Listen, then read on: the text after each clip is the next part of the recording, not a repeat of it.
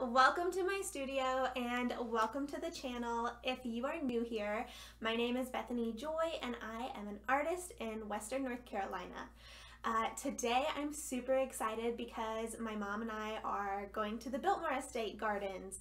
So I absolutely love flowers and I hear that there are some beautiful blooms right now at the Biltmore Estate. So I was going to take some art supplies there with us and do a little bit of sketching and then bring you back to my studio and show you how I will finish up the pages in my sketchbook.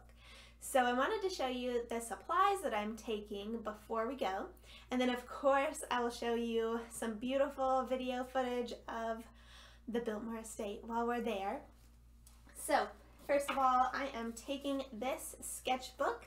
It is the Handbook brand, and I really love this brand because the pages are really nice and thick and perfect for mixed media art, which is my favorite. Handbook brand of sketchbook. And then I've got this super cute confetti bag that I love. I am taking these Neocolors. So Neocolors, I've also got some Aquacolors. These are watercolor crayons and they're magical.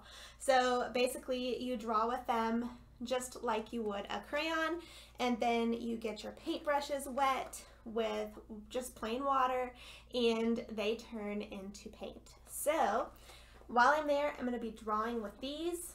Then I'm going to come back home and use my watercolors, maybe a little bit of acrylic, and I cannot wait to take you along with me.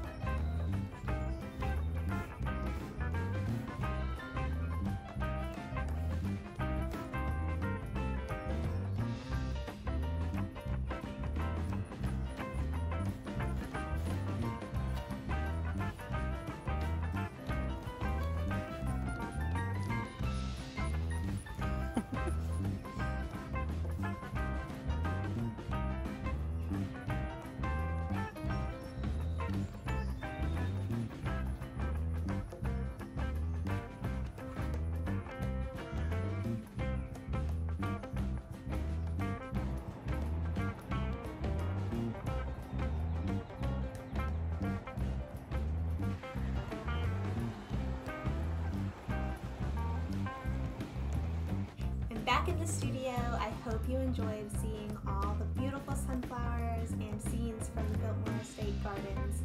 I am going to go ahead and start finishing up the sketch that I started while we were with the sunflowers.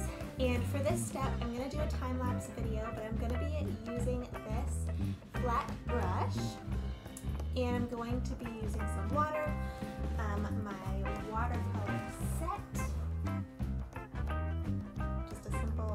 watercolor pan set, and I'm also going to use a little bit of acrylic paints that I will list out in the description below.